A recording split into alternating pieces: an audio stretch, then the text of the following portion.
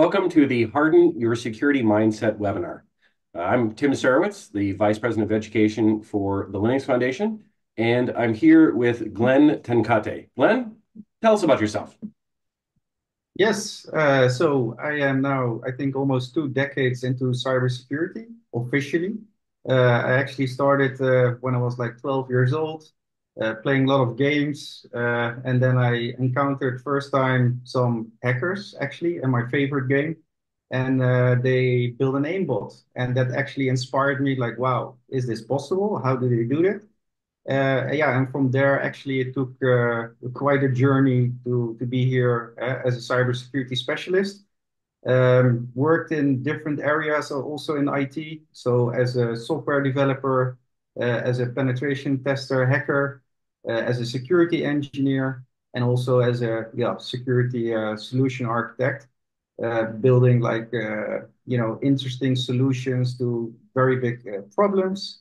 Like for example, the whole agile DevOps movement. How do you incorporate security in a fast pace like software development?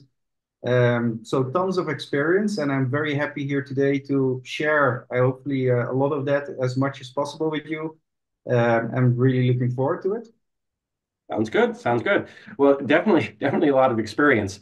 Cybersecurity and software security is, of course, everywhere. It's everybody's job. I know the places I've been, a lot of times it's that easy button at the end. Now that we're done, let's click that little button, and now we're going to be secure. And I think time has shown that that's not the most effective way of going about it. But tell us more. How do we change our mindset? How do we get into really looking at those security risks for our web apps and trying to solve for them? Yeah, yeah, exactly. Well, what I notice is especially also companies go through like a learning phase, right? So at first is the awareness that they need to address security in their organization when they develop stuff. Of course, the first step is that they, buy a shiny tool and with the promise that it is a silver bullet and will solve all their issues. And of course, it will help them in a certain aspect, right? And for a certain percentage. But actually, what you see is that, yeah, there's still a huge gap left where you need to address the residue of what is left there. So what I notice is especially is that good guidance in terms of what is required when you build certain type of functionality in terms of security requirements. And what I also notice is, well, how do you interpret those security requirements? You do need to have some kind of security knowledge, right? And awareness. So there you really see that, yeah, training people, doing hands-on labs, really let them play with the code, the offensive style of hacking. So how does a hacker actually work? So they can more identify also with their code and with their functionalities they're building on then how to actually do the offense part, right? The defending and making sure those vulnerabilities are not being introduced and also, yeah, what it actually means, certain security requirements, and how do you actually implement them in the correct way. So, in my belief, I think still with all the different type of technologies that are out there and the tools and all that good stuff, it is still a people, well, sort of solution, right? That is proper training, proper awareness, and a structural approach when you're building applications and software. I think that is the crucial part actually to at least have a good chance to, survive and not be victim of an attack. That makes sense. That makes sense. Yeah, it is. There is that wish to have a silver bullet. That it's a lot to, especially when you don't know it. That it's a lot to keep track of. So avoiding the. Could you just solve this for me if I write a big enough check? That's always a good idea from a management perspective. But being able to solve your own problems, do your own threat analysis, probably is the better solution. Not just an answer, but a solution. Exactly. Yeah. And to be honest, I actually went into education and cybersecurity to really, make the world a better place and more safe, because I've seen over the 20 years a lot of vulnerabilities, a lot of attack factors, and sadly, also the one we're going to do today as a nice demo. Um, it's still out there, right? Like the SQL injection first discovered in 1988, something like that. And till today, we still have SQL injection issues. That's quite sad. So I would really wish and hope there was a tool like that. But unfortunately, there isn't. So yeah, here's what we try to do with education, training people, making them aware that we have this capability on, defending your applications, your organizations against attacks. Sounds good. Well, I'm excited. I'll stop talking and let you get started with your presentation. All right, thank you very much. So, the title says, we are going to look into the critical security risk. Good thing is we already did a sort of an introductory, so I'm not going to really bore you who I am. I just did that, so let's skip. What is important when we talk about the most critical security risk is also knowing who we have against us, right? So who are actually the players of the game? Because honestly, for attackers, it's yeah, more sort of a game, right? If you take certain countries, certain areas in the world, you're not really that much prosecuted or not at all, actually, when you play the game of hacking and attacking. So in the good old days, we actually had the left side, the guy in the hoodie, the hacker. It could be a black hat hacker, it could be a nation state hacker, it could be a script kiddie, somebody who's just getting into the game, using especially a lot of tools. But also think of the disgruntled internal threats, right? The employees at the company. So those were the players of the game on the left side. And now we see also on the right side that actually, yeah, displays the automated scripts and tools that actually, automated and automatically search the internet and scans the internet for vulnerabilities. So if you have like servers or web applications that are exposed on the edge on the internet, these type of bots and scripts will actually go over them, test them, and try to get all the low-hanging fruit stuff that actually can leverage into gaining access or stealing information and sensitive information. Um, Now, I'm also going to ask some questions. It's quite interesting that I will do that because there's not really a way to respond to me. But I do want you to be engaged in thinking at least.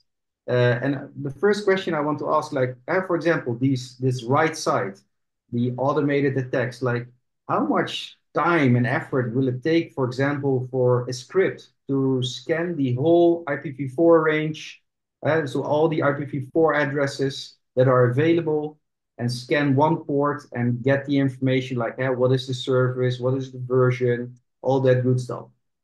Would it take like months or maybe weeks?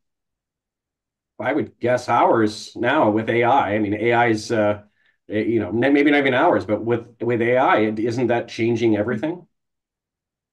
Well, indeed, that is going to be another extra flavor to the game. But indeed, so if you have like multiple data centers with a very good uplink connection, you can run it in seconds, and less than 10 seconds, and you scan, boom, the whole IPv4 address space.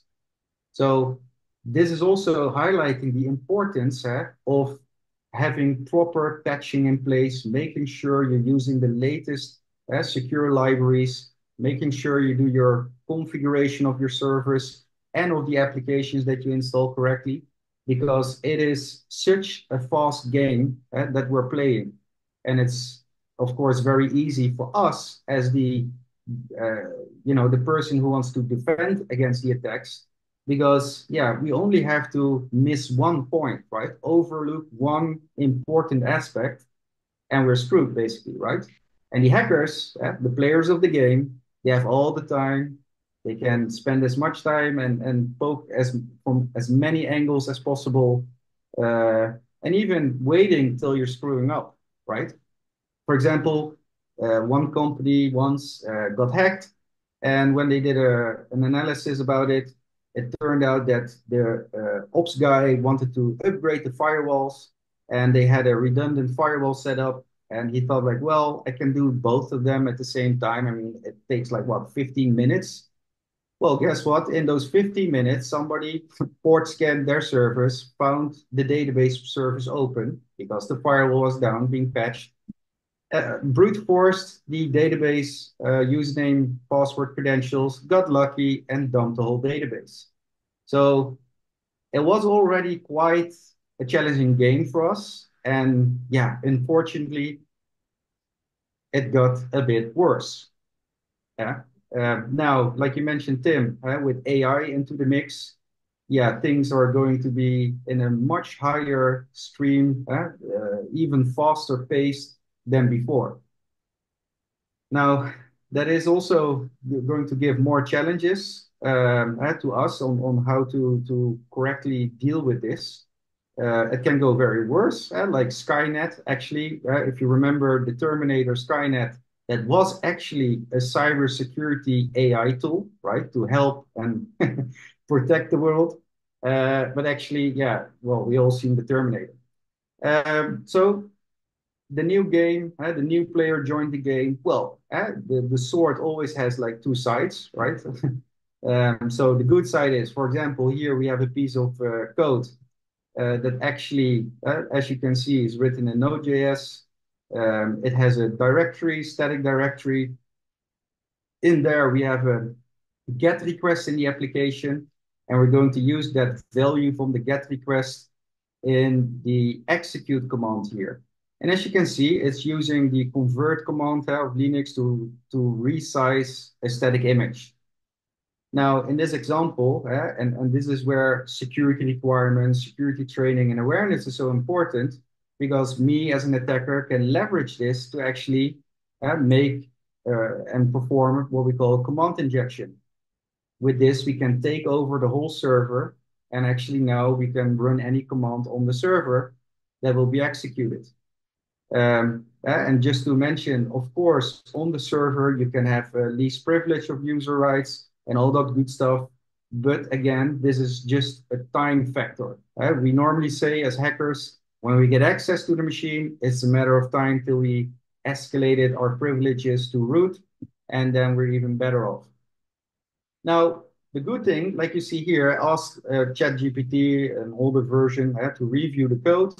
And what did it say? Hey, you have a big issue there, sir, because actually you have user input directly in the exec that's going to start a child process.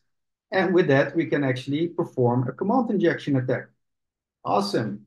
I also asked how to solve this. Well, it continues. Well, you need to validate the user input. And here, indeed, it identified correctly that what we're passing is just a value, an integer value.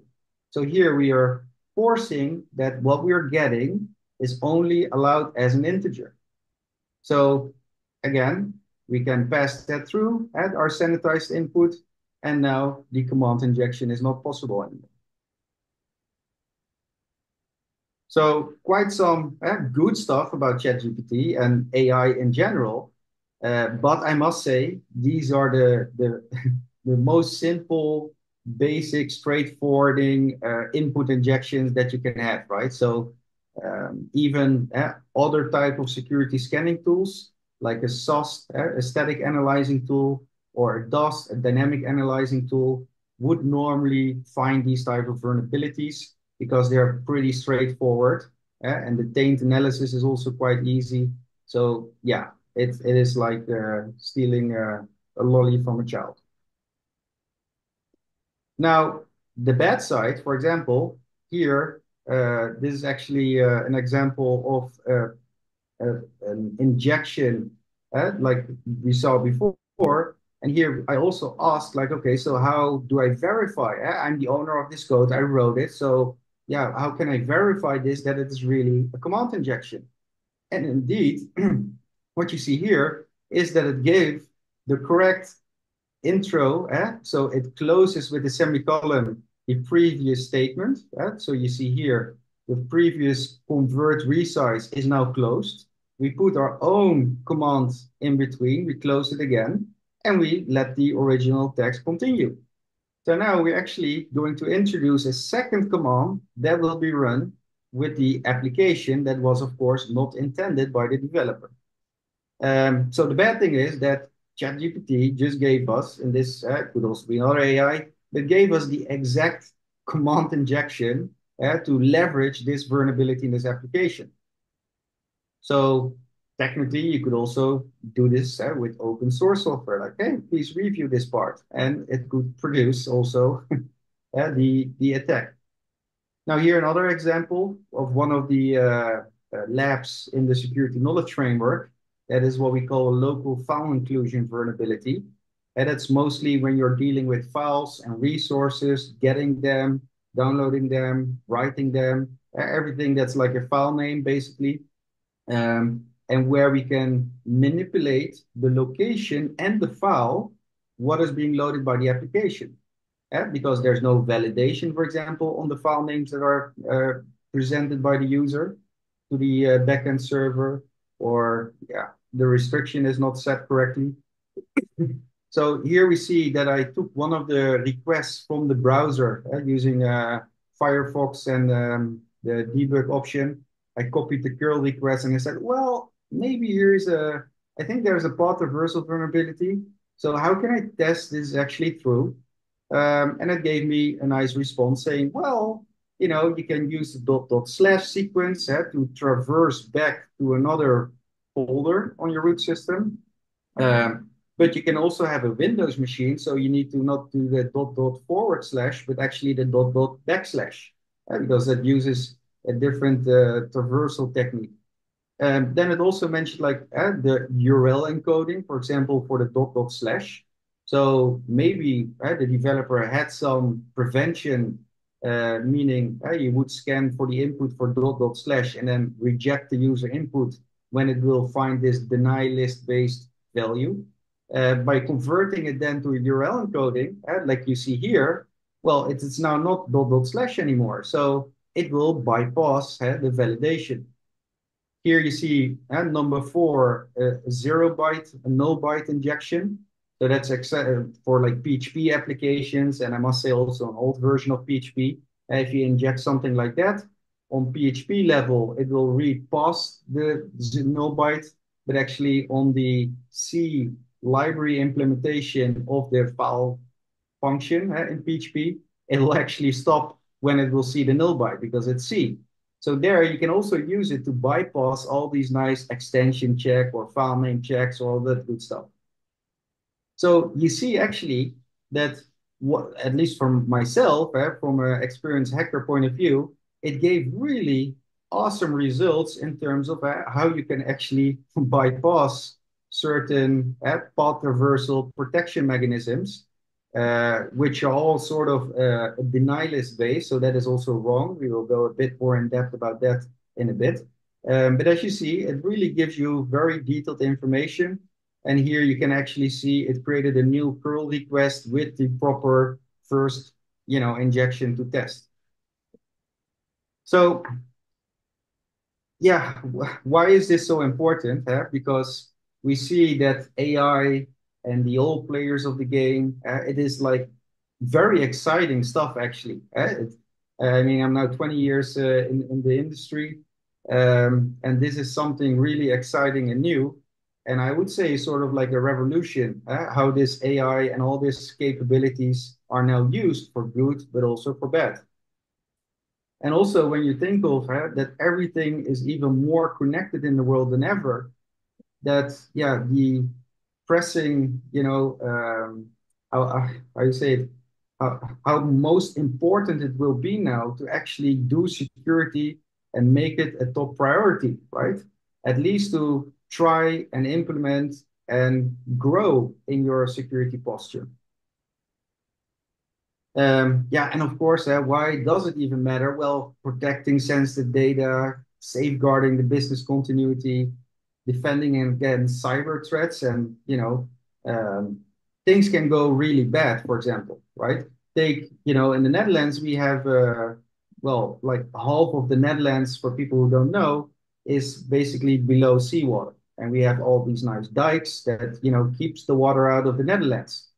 But guess what? The machine, the computer that regulates the dikes and open the gates, closing them, they were actually connected to the edge, to the public internet.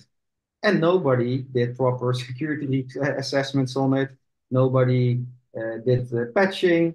And it turned out that this actually was vulnerable and could be taken over by an adversary and just, open the dikes. So imagine what that would have as an impact, right, in a country, right, like the Netherlands. So we all do understand why cybersecurity, of course, matters, right? It is about lives, it's about data, it's about safeguarding business continuity. And what is also very key, paramount to realize is when we look at the yeah trajectory of the coming years in terms of cybercrime, you see that it's like we're talking here about trillions, right? So 2027, 23, let's say 24 trillion US dollar worldwide in damages. And this is only the part that we actually see, right? Because honestly, who has a proper monitoring system in place? Who actually knows when a hacker or disgruntled employee steals sensitive data or makes backups and sends it to itself or to somebody else? So this is only the observable part, actually, right? That we see here, the figures of. Yeah, and of course, there's real world impact. Just like I mentioned that with the story of the Netherlands and the dikes, similar for other, examples like the healthcare giant where that got hit by ransomware, the backdoor that targets U.S. Organizations, and as you can see also here, this is the top 10 data breaches of 2023. That only in the UK, it's gigantic the amount of records that were breached, right? And it's not only that one. This list continues. It's just insane. And you would also argue like, yeah, so what is actually, a data record worth? Why are people dumping those databases, right? Well, actually, like if you have a proper record, like first name, last name, address, phone, maybe even a bank account, email, stuff like that, it can go between like $5 or $15 each. It really depends on how enriched the data record is. Because of course, with that, we can actually, I don't know, maybe get loans or, you know, uh, impersonate somebody else, stuff like that. So there's money to be made with those data records, right? Well, you're kind of freaking me out here, Glenn. I mean, it's is anything safe, I guess, is really the question. Well, okay, so if anything, the thing is, with security and also with, cryptography, encryption, hashing, it's all based on time, actually, right? And that's the thing. You can add something, making something 100% secure. No. So, honestly, I would say as a black and white answer, indeed, nothing is really secure. Because it's all a time-based factor, just like encryption that will say this is secure in terms of this algorithm of encryption you're using because it will take X amount of time of the sun dying and creating and yada yada to be able to get like a collision or etc. But indeed, there is a lot you can do to make it as hard as possible for attackers. And that also brings to the example we are going to do, the demo, for example, where we go and illustrate about input validation and why, what are the secure design principles of input validation and why you should do that. Because also there at input validation, you have monitoring and logging. And if you set that up correctly in your application, then that information can also be feeded into your SIEM, your security event information event monitoring system. So enriching the data that you already got from your network appliances, from your web server, etc., to get a better view when you will be hacked, right? We always used to say, like, yeah, there's the question if you get hacked, but nowadays, yeah, it's pretty straightforward. You will be hacked, and you need to be ready. You need to at least have good monitoring and logging. So when it happens, you can act immediately, right? And yeah, with the whole growing technology stacks, it's even more crucial that you have that visibility, right? That monitoring capabilities, and not only from an appliance point of view, but also from your application point of view. And again, we can use security tooling like the SaaS, DOS, software component analysis, finding vulnerable libraries, all that good stuff, using security requirements before we develop code. We can do verification of the implementation of those requirements by performing pen tests, code audits. So yeah, you can do a lot and make it very hard, for attackers to actually take over or infiltrate in your organization. Um, but it is possible to do, right? So that's the good story about it. It's not impossible, but we can make it very hard. And that is, what they say, right? The the the most annoying quote in cybersecurity, which always makes me cry, and that is they say security is a layered approach like an onion. So yeah, that is what we can do, building layer on layer on layer and make it as hard as possible. Yeah, and also when we talk about that layered approach, we all have the shared responsibilities. Like all the employees play a role, right? If one employee doesn't follow the security requirements and the method of building secure software, of course, that can be the stepping stone into your, organization or critical assets that then can still be owned, right? And the collaboration between IT and non-IT staff is also key important because normally what I see that IT people do understand the need for cybersecurity and security awareness and security tooling, but the non-IT staff is like, yeah, but look, I want to release quickly. Why is this stopping me? Go, go, go. Oh yeah, yeah, okay, you need to do security, but do it as quick as possible.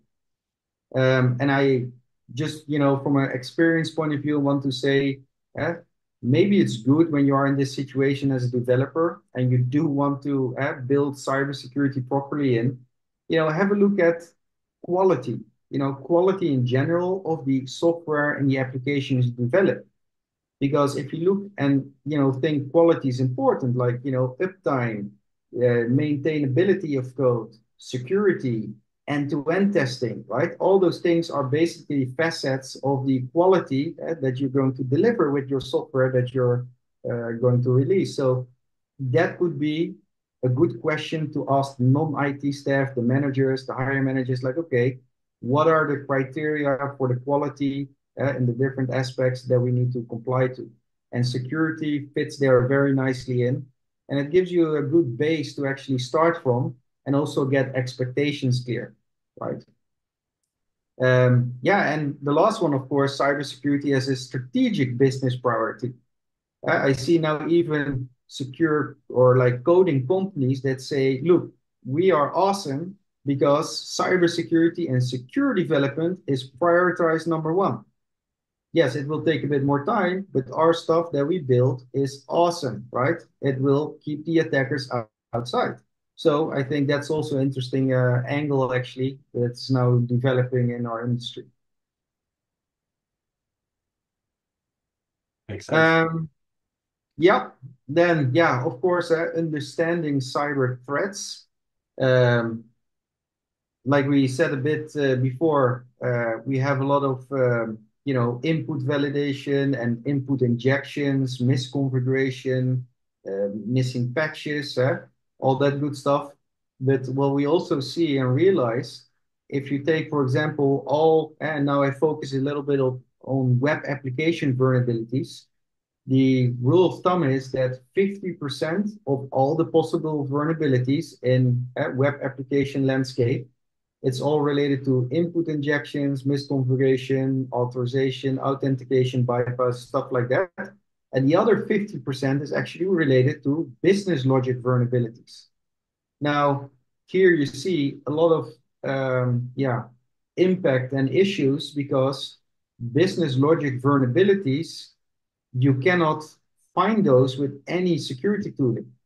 So let's say you're only using security tooling, the code scanner, the dynamic scanner, the software component analysis, and you do that, you think we are rocking it, we're doing security.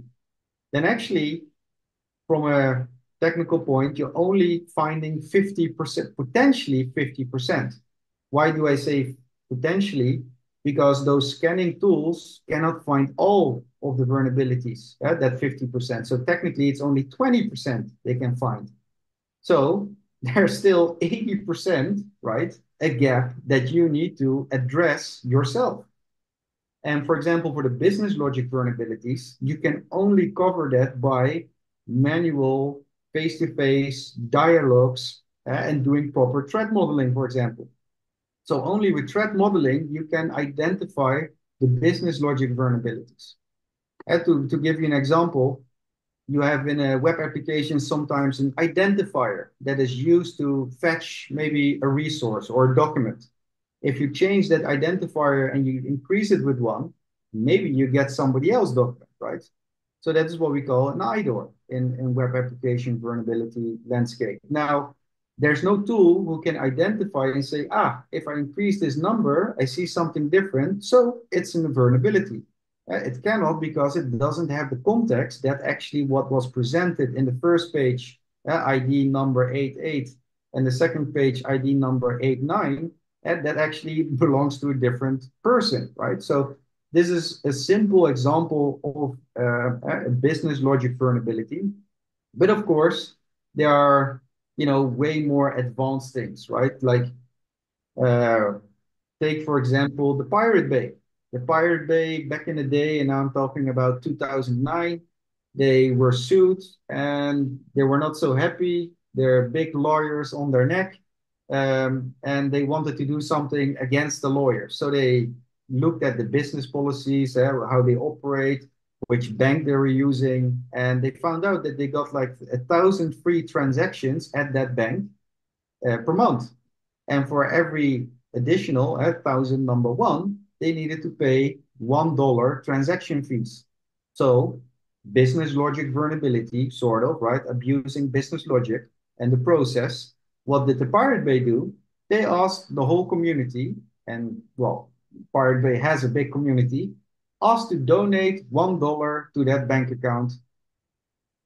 And now the first 1,000 were free, and for all the others, uh, actually, no, 1 cent. Sorry, they asked to transfer 1 cent.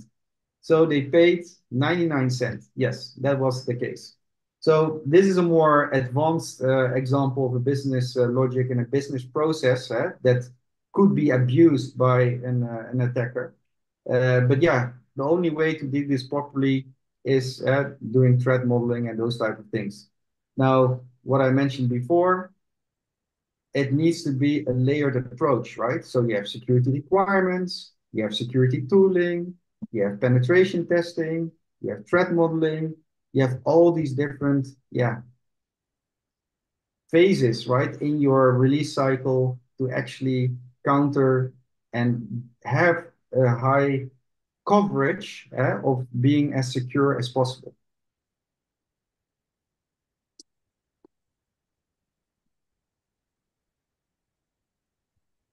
Good question time, and I think we'll have a poll here coming soon as well. Um, so while people are looking at that poll and figuring it out, I have some questions that I've been kind of holding on to, and I'll pass along. One of which is, I mean, I know the answer, but I'd like yours. Is code audit treated the same as penetration testing, and how often is it a good practice to do for that code base? That's an excellent question. So, what I would say is normally what I believe is the developers with the right training, awareness about secure coding, about security, will do a way better job than actually doing a penetration test. Because a penetration test is done by a hacker. Hopefully, you get a very good one. Could also be, yeah, a not so good one that just use some tools and that's it. And they lack a lot of context, right? I mean, you're the developer, you build parts of that code base. So you know this application inside out. Now, what is going to be key important is the structure and the approach, how you do it, right? So if you use like a good security requirement document that covers all the different topics, and per topic you go into your application and check them off, like, yes, I do proper session management because I set the HTTP only flag, the secure flag, all those things you check and you verify in your code base, then you will get a way more in-depth coverage than just doing a penetration test. Even if you would give the penetration tester the source code, even then you empowered with knowledge about secure coding, security requirements, and having that correct approach will outshine, any pen test. Now, the other question about how much and how often should you do it? Well, I would say the first time you build the application, hopefully you already use security requirements, so you can take those as non-functional requirements into the sprint and your scope that you're building your application, your project. And then actually, after you completed the first milestone or the MVP, you apply on the whole code base all the requirements that are applicable. Now, after this one, you would actually only focus on the incremental parts, right? So you built, you released the project for the first time, you did the whole swoop. Now, with the next releases, you're only going to look at the diff, like, oh, I'm going to build here a new function, I don't know, a file upload. And again, you're going just to check the requirements and verify the implementation of the requirements for that diff are done in a correct way. So the first time it's a bit, a lot because you really have to go over, check all the boxes and verify the implementation.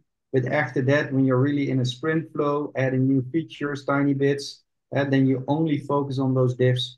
So basically, always, all the time. But the first one is, a bit heavier. But after that, you just have small reviews. It's basically like you already do a sort of code review anyway, but now with a security mindset, using a structured approach actually to verify the implementation from a security point of view. That makes sense. That makes sense. I know that the poll has been completed, and so there's some results popping up here. So looks like delayed response is fairly split. So 28% no, partially 36. I thought that'd be higher myself, honestly. 16 for some places, and only 21 say organizational wide. So I thought partially would be like three-quarters of them, but that maybe the organizations I tend to work with as distinct from the industry wide. So that's appreciate that. The next question that we have actually leads into your next topic, which is what are the most common security risks that developers overlook? How do you proactively address them? Basically, how do we keep ourselves as secure as we can be? That I'm adding that last little bit myself. But what are the common risks that are overlooked with web apps? Well, like I mentioned, it's mostly input injection type of vulnerabilities and the business logic. Yeah? So those two are mostly the most common and the biggest risk. And yeah, again, to really counter this, use security requirements. There are good frameworks and standards out there that can really give you that structural approach to do that correctly. But that is indeed the most important ones. And especially if we look to the next slides, for example, the OWASP top 10, probably you all heard of it. Well, here's the top 10 risk. Now, don't, just to highlight, make sure that you're not doing only the top 10, right? The standard and verification standards and frameworks I use are normally around 190 something requirements. So if you do the top 10, cool. 10 of those will be striped off, but the other 170 are still attack vectors and possible entries into your application. So these were the top 10 from 2017, and they reassessed and said, well, 2021, this is the new top 10. And they did a survey, right, at companies like, okay, please tell us how did you get owned? Was very anonymized. So But yeah, so these are the top 10. But again, it goes way deeper than this, right? Now, I also want to briefly talk about what I think is, especially when we talk about input injections, what are the best secure coding practices? So here, for example, input validation, I think this is the most overlooked, super important defense that you can have, defensive layer to your application. Because when you're developing, you need to have the mindset of how do I make it work, but I minimize the attack surface. How can you minimize attack surface? As similar, like you have a computer organization network, what do? You have VPN. Why do we use VPN? Same stuff, minimizing the attack surface, right? And that is what we also want to achieve with input validation. Now, it's not that you only do input validation. It's the first layer of defense, right? Take SQL injection. How do you solve and prevent SQL injections? Using parameterized queries. But I will still do input validation, right? That's my first layer. And the real design pattern is actually parameterized queries. Um, So, like I said, input validation is really the gatekeeper. Think about the user input that you get from the search, from the username, all the forms a person can fill in, but also the operating system resources or external resource or external communication with other APIs. Yeah, and basically user input. What is then user input? Well, parameters, headers, body content. So basically, everything in the HTTP protocol, right? Everything can be adjusted, spoofed, changed. And that also brings me to the next slide. The client side, we do also what I see there, we do also input validation, but please be aware this is in the browser of the hacker, right? So it is great for helping, guiding users that use your application, but the server side is really only the effective layer. And also a rule of thumb is that input always needs to be rejected if it's not correct. And what we want to achieve again, prevent malformed data as an input into our application. The more stuff we can push out already from the get-go, from the start, by doing proper input validation, will actually make the whole flow of the application and the data that goes to all the functions way smoother and secure.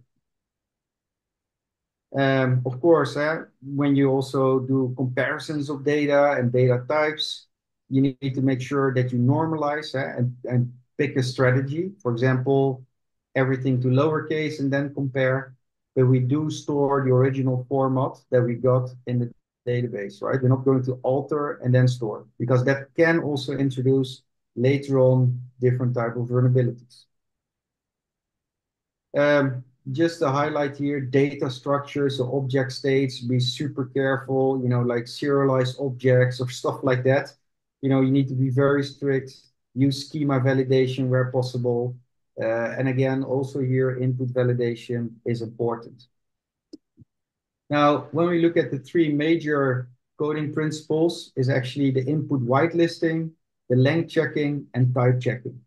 And these input validation rules can really save you even if you have a boo-boo. Let's say I make an SQL query, I forgot to do the parameterized queries with proper input whitelisting, length checking, and type checking. There's a high probability that yes, it is vulnerable, but it's not exploitable, right? And this is exactly what I said. We want to minimize the attack surface as much as possible. And with these three principles, we actually can do that.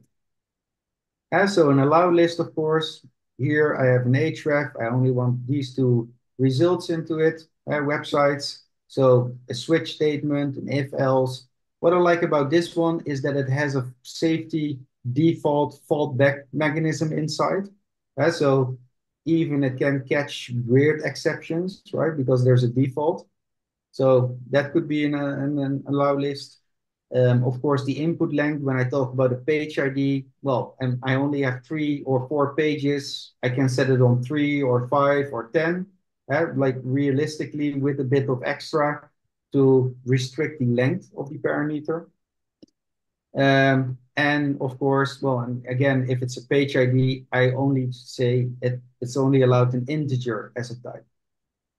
Um, Now, also for threat modeling, like I said, why is it so important? Because business logic, you can only find it by doing threat modeling, doing code reviews. And like this example, what will be true? We have an X and a Y, both are 10, sort of.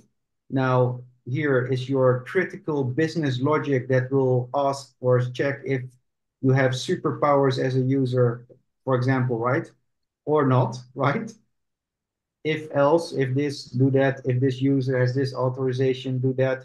Now, what will be true? The first one, the second one, yeah, who knows? There's no comments, right? So we have no idea what is happening here. And this is like a great example where business logic vulnerabilities will creep in, right?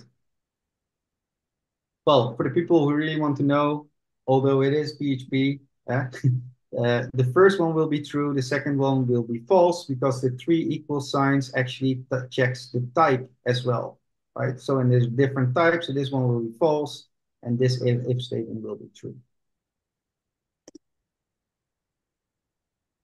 Looks like we have time for more questions here and another poll that should pop up. So while people are filling out the poll, wide range of questions. One is, what was the game you were playing when you realized that someone was using aimbot? That was the good old best game of all, fast-paced game, Unreal Tournament 99. Sounds good. Sounds good. We've had some pretty complex questions, so people are definitely leaning into this. But and I think you're going to touch on this, but talking about best practices for securing APIs, authentication, authorization, so forth. Are you going to touch on some of the best practices or how to keep up with the fast changing world of cybersecurity? Huh. I would say not in this talk, but I do have other material where we go and like threat modeling, for example. You can get so much out of it, but that's like a whole course topic on its own, right? And just like a proper DevOps pipeline and secure coding principles, they are like, yeah, sort of they deserve their own block and explanation because it's just about that, right? Having the different phases of your release cycle and your capabilities aligned and applying them and do that in a structural way that really keeps you up in the game. Sounds good. Sounds good. Well, we have about 10 minutes left. So I know we still have a few slides to grind, but it's really you that we're listening to. So, we'll wait for the poll to finish, talk about those results real quick, and then continue along. Looks like investment in threat modeling. No, 49%. That I expected. That I figured was about half have not probably even heard of threat modeling. 30% started. Good to hear. 14% embedded in the culture. Love to hear that. Exactly. That's Yeah. uh that's good. Especially with software and web application development. I mean, 50% of the vulnerabilities and how you can lose your data or gain access or abuse processes, you can only cover with threat modeling. So, and that's a huge chunk, honestly, right? Good thing we have a course in that, huh? Yes, true that. Now, just very quickly, a couple of things you don't want to do that will make you cry in a corner. Like I also have cried in a corner because I did that. You know, basically the deny list approach. For example, here input, we're going to black deny list, all the different options, their variants. But like Mr. Thomas and Edison said, you think you have exhausted all the possibilities, but you haven't. Here I have a sneaky one where I put a space in front of the HTTP. So how do you circumvent it? HTTP space in front of it. Now it's space HTTP, so it doesn't conform again anymore to the deny list, and now you bypassed it. Regular expression, awesome, but also here be careful because here we allow only secure by design how did we get past it using a question mark and then just put the string somewhere so we actually can just sail by. Again, unexpected user input should always lead to rejection. Very important. Otherwise, you can introduce new vulnerabilities or vulnerabilities that were not possible, but because you're trying to modify the data of the user. Yeah. So don't do that. If you get something, it's not what you expected, whoop, reject, try again, give good data. Now I wanted to do a quick demo and actually do an SQL injection lab to show you how an attacker would abuse this. It will go fasting, lightning, super speed, you know, just to show you. And then I want to reference back to the secure coding principles to show you like this could have, prevented it, right? So let's do a little lab here. Poof. Alrighty. So here we have an application. The application is quite boring. You have three menu options, and when I click them, the data here is changing. Now, of course, what an attacker would try to do is create like input in the URL that would trigger hopefully some type of error. So here we can see that worked. We have an SQLite 3 error. So SQLite 3 is a very simple database actually, and it will say now, hey, you have an error in your query. Here, because the developer was so kind, we enabled debug mode, so we actually see the whole query here.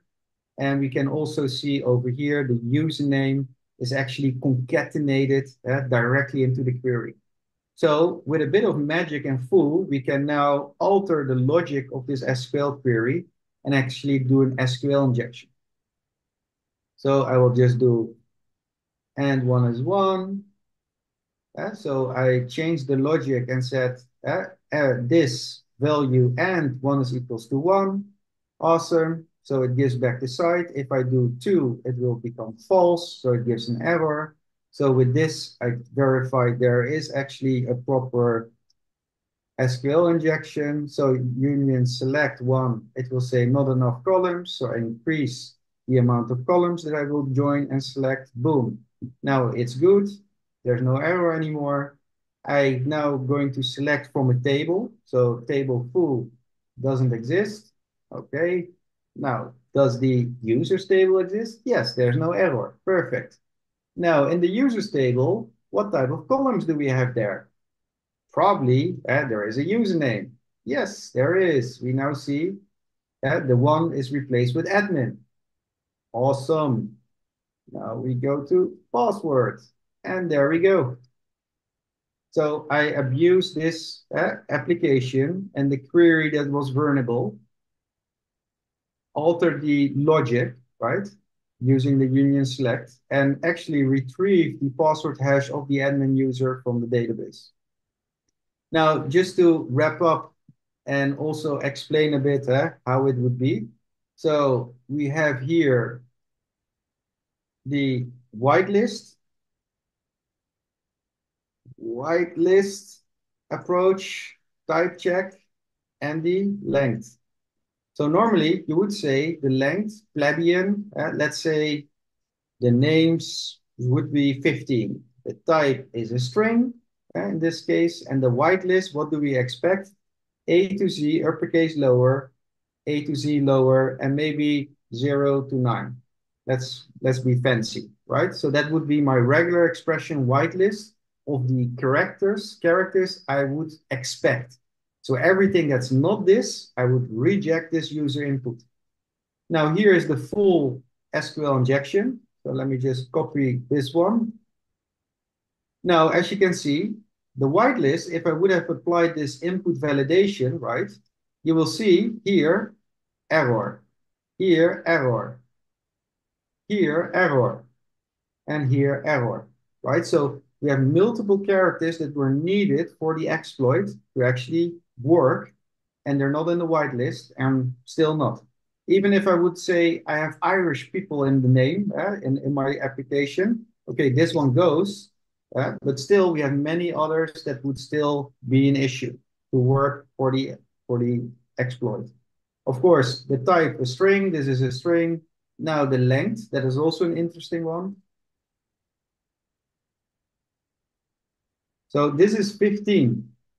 You see how tiny little space you have. And even if you would make it bigger, like 40 characters, you see that I still need more to actually create a proper exploit. So input validation, doing that properly, setting a whitelist regular expression, setting the length and the type, checking it, really can prevent a lot of these, yeah, potential abuse case, right? Yeah, it's the first layer of defense, but to do it properly, SQL prevention using parameterized queries. But you see, if you do forget it somewhere and you structurally apply input validation in your whole application, then this might save you. You have a vulnerable piece of code, but it's not exploitable. So I think that is also quite important to understand the power of input validation and minimizing that attack surface, right? So to sort of wrap up a bit, so what will now give you the best bang for buck? Start with security requirements before you develop. Be already aware of the potential security aspects you need to implement in your features. Then, of course, security testing and validation by code reviewing, right? That a gentleman just said, of those requirements. And again, what I've seen over the past 20 years, training the developers in secure coding, in practices like threat modeling, all those good things, because you need to empower the developers, like I said, to identify and prevent those vulnerabilities from the start, which really reduce the cost of the fixes, project being released on time, and breaches down the line. So I think I try to put everything in, the most important topics and risks. I really hope you had some very inspirational moments.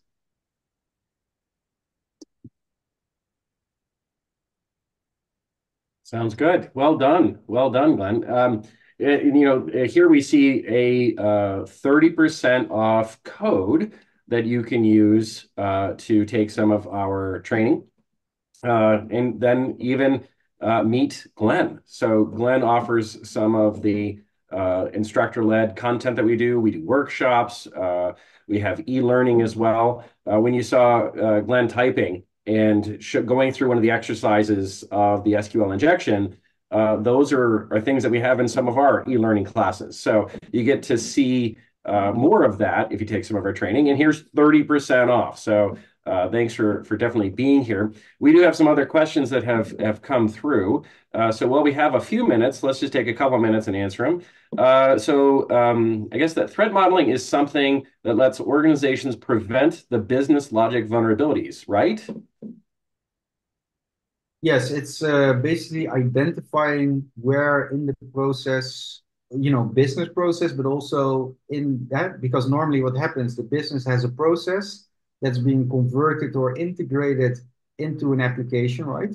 And yeah, there you want to, using threat modeling, define abuse scenarios, find potential attack scenarios, and then, yeah, it's really like, hey, but wait, we have a wizard, right? And what happens if the person goes from step one actually to the end of the wizard, right? Do we actually validate something in between that the person went through all the steps? So it is really, like I said, it, to do a proper threat modeling, you do need some tools and some guidance and approaches, but this is your best chance to actually, with threat modeling, identify those business logic vulnerabilities because, like I mentioned, there are no tools in the market that will do this in an automated way at looking the code or scanning your application that doesn't exist. Yeah. Okay. Okay. So threat modeling seems to be a common idea, keeping track. That's another question, various resources to keep track. Of course, our training is what I would always look at. But other than that, what are other ways that I can keep track of these security threats? Well, of course, I would say what I see that most people really struggle with. Um, I mean, you have a lot of tools, and the tools are being updated by the vendors, right? And they keep mostly track of new ways, new vulnerabilities. Normally when Log4Shell or something happens, the whole internet is, alarming you about it. But I think the more critical one is actually how do you keep track of your own vulnerabilities in your own organization? Because using all those tools, producing all these type of vulnerabilities and listings that you need to counter, fix, patch, and so on.